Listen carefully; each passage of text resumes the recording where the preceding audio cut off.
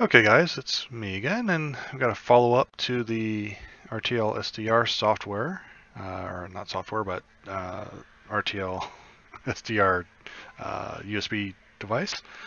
And I was going to show you how to download and all this and that, but I don't have the right antenna for it still. I still need to build that. I did find a link to where you can buy one if you don't want to build one. That's going to be about $200. To build one, it's going to be probably half that, maybe a little more than half. So I haven't gathered materials for it yet. There's a few different antennas you can build. I'm going to look at whichever one seems to be the quickest and best antenna to build. I probably know which one's the best to build, but let's see if we can find one that's a little cheaper to build. So we'll try to strike that balance. Probably, like I said before, I don't have the right antenna. Another issue is I have it in a bad spot. It's not very high. It's right beside my house. My house has aluminum siding, and not all that not great of a spot for the antenna. But I have it out there just to see if I can get anything. We'll go ahead, and I'm not going to show you how to download all the software or how to set it all up, but I will do, because basically all I did is I went to this website here, the RTL-SDR.com. Went here to featured articles, tutorials, and second link down is the NOAA weather satellites. So if you click that, you get to this site, and it walks you through pretty much everything step by step. Now you have to download some plugins and a few other pieces of software. Of course, you need the dongle, you need SDR Sharp or some other one, but they're using SDR Sharp in this example, so probably best to use that. An audio piping method, which they describe down here. They give you links to it. Now, what they mean by audio piping method, move that out of the way. Right here, you've got the SDR software. This is what plays if you had a radio station, it played a radio station through your speaker. Well, the weather to image software needs to be able to pull that audio over to itself. So in order to do that, you need to somehow get the audio to it, and the couple ways of doing it is listed here. The Windows Stereo Mix, which you don't have to download anything, you just have to configure the settings inside of Windows to enable that. Or the route I took is I installed the virtual audio cable, and that's pretty simple to do. Again, there's websites for that directly linked, so you can do that. It's fairly simple to do. And notes here, again, they walk through this. You just read through the site. They describe what you have to set the settings to, and but I'll bring it up real quick so you can see it. So right there's the stereo mix that I'm not using, so I'll go ahead and disable that. But if you use it, let me show you to get to it real quick. If you're going to use your stereo mix, it's not enabled by default. So to get it inside of Windows, just right click, show disabled devices, and right there's the stereo mix. Right click on that, choose enable, and there you go. But I'm not using it. I'm using the video output. So with this, the trick is to get it to work with WX image software also is I found out how to use it as the default device. If it's not set as default, so let's set microphone default device. Default communications. Hopefully no, my audio is still fine. All right. So set this as the default device, just right click, set as default device, or you got the button down here you can select that and choose select as select default. So now we'll click on it again, choose properties, and you can adjust some volume settings in here, which I just leave at 100. Now for the default format, it's set when you first set it up to CD quality, the 44,100. You bump that down or bump that up a notch to 48,000 or DVD quality. That's the one you want. So there's a little trick on that. And of course they describe that here. And here they're talking about the types of antennas, which I still need to build one. And also here they give you the little description of setting up the software, what frequencies each satellite is on, what you sort of expect to see once you have the right antenna, which I was not seeing that because I don't have the right antenna, but I saw part of it. So, but you know, they give you some images of what everything should look like. Also, here's where they're telling you how to set up whether to image. And let me go back here. Click happy. A little note here also, when you're setting up your location with latitude and longitude, which you can look up, or you just Google it. What are the GPS coordinates for in whatever city you're in. I would probably put in the altitude in meters. Again, you just Google that. It's like altitude for whatever city in meters, and it should give you that. And basically here you're just setting it up however they're recommending. Again, they use the cable output, the virtual audio cable. And also they tell you have to update your Kepler files, which is the files that tells the software where the satellites are. And basically you just follow through step by step on here.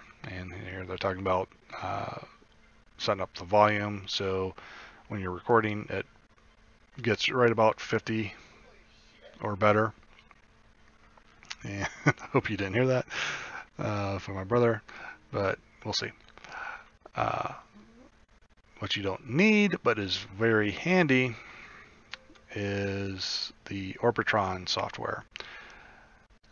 Show you back here, as you can tell, this is the Orbitron software. It shows you where the satellites are, and also helpful a little bit, it will set the frequency and the Doppler frequency to control SDR sharp.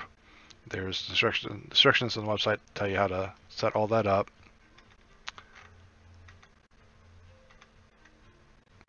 And tell you what plugins you need. So it's right here: download and install Orbitron, download the SDR Sharp Orbitron DE tracking schedule plugin. It gives you that. Tells you each step what you need to do. Side note on this also, I found for whatever reason on this step here, where as you go out to update all the TLE. Let me stop doing that. All right. It wouldn't update it. It continually want to update. I couldn't figure out why initially, but I found that for whatever reason, let me get into the files here, that all the files, or this folder, for whatever reason, was read-only, which it's back to. And let me look here. And all the files were read-only. It doesn't really matter too much if the folder is read-only, but it does if it's the files. So what I had to do is I had to come in here, select all the files, which I did. Let me show you again. Just click on one, do Control A, that selects all. Right click, go to properties, then it was checked and read only. I just unchecked the read only, clicked OK, and that fixed that. So once I did that, it was able to update all these files. And as you can see, modified today. That's been a while, but all of them have been updated 5/29, which is the date I'm recording this video. So that's a little trip up that I came across there. Let me go through this. When I first read it, wasn't too it was a little confusing because it made it sound like when you're modifying this the setup config that you just go to this section and add this line. No. What you have to do is you actually have to add the section in to that config file. And what that does is tell Orbitron what driver to use. So you have all these options in here. Before, SDR Sharp wasn't an option, but now it is. So we click that. It now connects to SDR Sharp. So let me show you. Let me uncheck that, and we'll select NOAA 15 and see how that changed. Let me do that again. Let's check 19, and it changed it in SDR Sharp. That's a completely different piece of software than Orbitron. So there's a tie-in between the two. And if you watch the receive Doppler and this frequency here, the downlink, that will these two will change at the same time. And if you look, the azimuth and elevation match, they changed at the same time. So all the information from Orbitron is getting ported over to SDR Sharp. So once the scheduler is enabled, which is another bit, which is in the instructions, the scheduler basically tells SDR Sharp when to start recording or when to run the config for that particular satellite, which you set in here. So which one I've selected? 19. So 19, we set all this information in, which they give you a download link to give you the basic setup for that. Which, let me look through the software. Anyway, if nothing else, it's pretty easy to copy from the website, and you're just doing it this same step over and over again for each satellite. And to do that, you just do add new satellite, come here, you give it a name, and you just copy over whatever you want there. But we already have that information here. Let's go back to 19. I've modified it a little bit. I can probably take out this radio center frequency because I did that because I couldn't. It's not that I couldn't, but I just want to make sure this radio frequency was set correctly when I first started up. But I don't need to do that because that's actually controlled by Orbitron. And let me show you real quick on Orbitron how to set that, because let me switch it to 18. It kept coming up with the wrong frequency inside of Orbitron, so I'd have to manually set that. I was like, well, there's got to be a way to set that, and there is. So you go into the Set Orbit Info tab down here at the bottom of the screen, and over here at the beacon and the downlink frequency, that's where you can set those. I think you just set the D-link, the download link frequency, I believe. Or it might be also the beacon frequency. I don't know. I'm gotta wait for one of these satellites to swing around just to be sure. Still playing around with the software, but that's where you set those at, and that's where I'll set it here, and then it'll set it inside of SDR Sharp. So that's pretty cool. But as the satellite comes around, Orbitron will see that it's coming around, and when it sees that it's touching or it's close enough to your location where you can actually see the satellite, it'll kick off this configuration script for the satellite. So I'll pick 18 here. So it'll set the modulation type to wideband FM. I'll set the bandwidth. It'll say track the frequency. And again, we can remove this one. We don't need that. And then it'll tell the radio to start. So that's basically telling it to click the play button up here. Then once it's out of sight, it'll tell it to stop tracking the frequency. So it'll stop changing the Doppler frequency, and it'll then tell the radio to stop. So it'll stop like you're clicking the stop button, which comes in handy because that little bugger gets hot. So having it turn on and off by itself is very handy there. And I'm not kidding. That RTL-SDR gets really warm. I won't say it's hot enough to burn you, but it gets pretty close. I was kind of surprised by how hot that gets. So I got a little fan running on it, a little USB powered fan that I picked up at like Home Depot for a couple bucks. I've had it for a while, so I set it up to cool that thing off. And once you get a fan on it, it cools down really quick, and have like a minute or two on a fan, and you can touch it, and it feels cool or whatever. But if you don't have a fan on it, that gets really hot. But this one's an aluminum case, so as soon as you get some sort of airflow over it, it cools down immediately. But till then, again, we'll just move on to actually get this out of the way. All right, so we'll move on to this here. This talks about setting up the scheduler. You can set what elevation you want the scheduler to kick on at. So if we look, I have mine set at 8 degrees. I can probably bump that up a few more degrees because the antenna I've got doesn't really receive very well.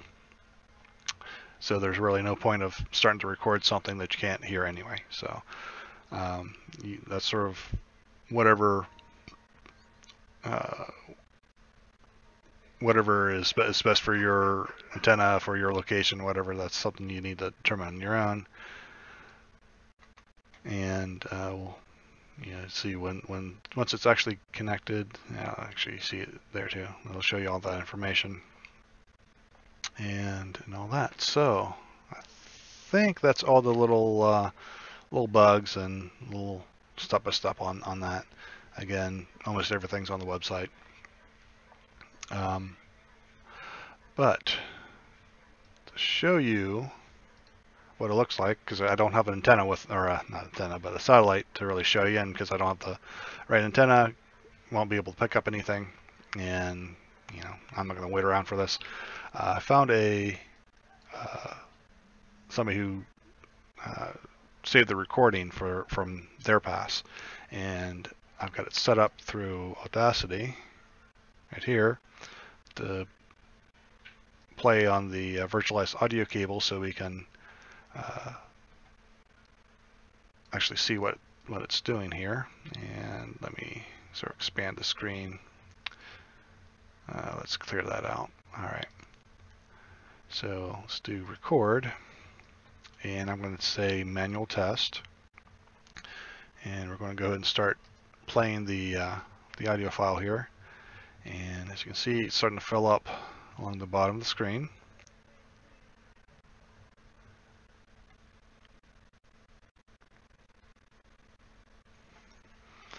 And we'll give it a minute here. It looks like a bunch of static at the moment, but you can just start seeing that it's starting to fill out some images here.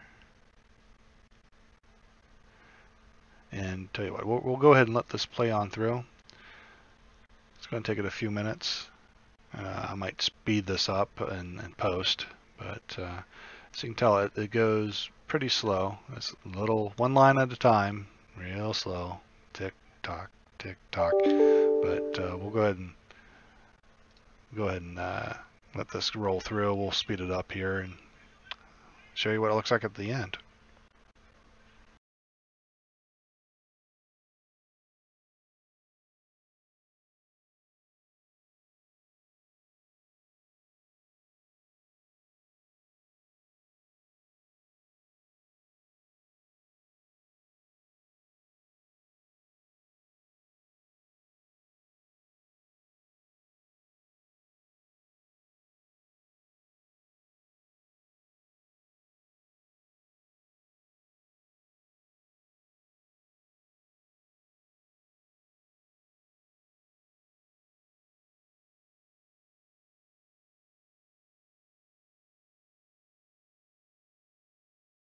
Alright guys, so there's the image. It took about, since I speed that up, you really can't tell how long it took, but it's about 15 minutes to download that entire image. So it looks like it's already stopped. So that's the image you get. You get positive and negative there, and there's all these enhancements you can do to it, and you can magnify an area, resize it. You can do all these little things inside the weathered image app itself. I haven't played around too much with it, but we'll go ahead and try the false color here. Let's try that. See what that looks like.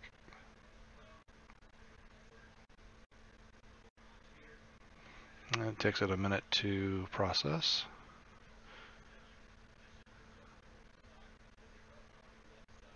And there it is. And for whatever reason, it wants to rotate the image around. So let's flip it back. And right there's a pseudo color image of it. Let's come back here, just take that off, and actually, let me take it off. Let's do sea surface temp and see what that does. Image and flip. Alright, and let's do thermal. Let's look at that. And of course it flips it again. There's thermal. And you've noticed we now just have the one image instead of the two side by side. It combines both those images. Now let's just look at vegetation there. So here it splits it again. Oh, okay, we don't have that in there. Alright, so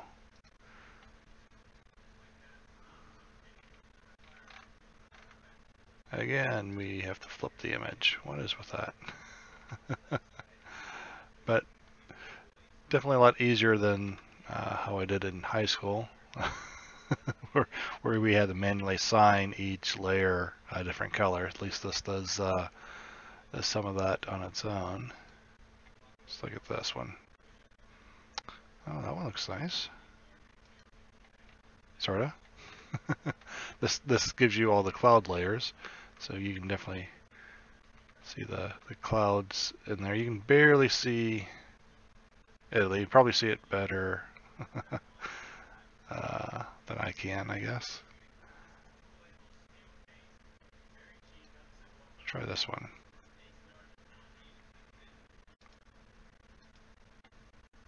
There we go. You get both the, you can see the land, the sea, and the clouds nice and clearly with that one. So, but anyway, there's the what the application can do there, and what it looks like, and about how long it takes. Like I said, it takes about 15 minutes to go from receiving the image to well, it takes about 15 minutes to receive the entire image. So yeah, it does take quite a bit to download, but it's not too awful bad. So I guess from here, my next video will be how to set up or how to build an antenna, and maybe giving you links to the one.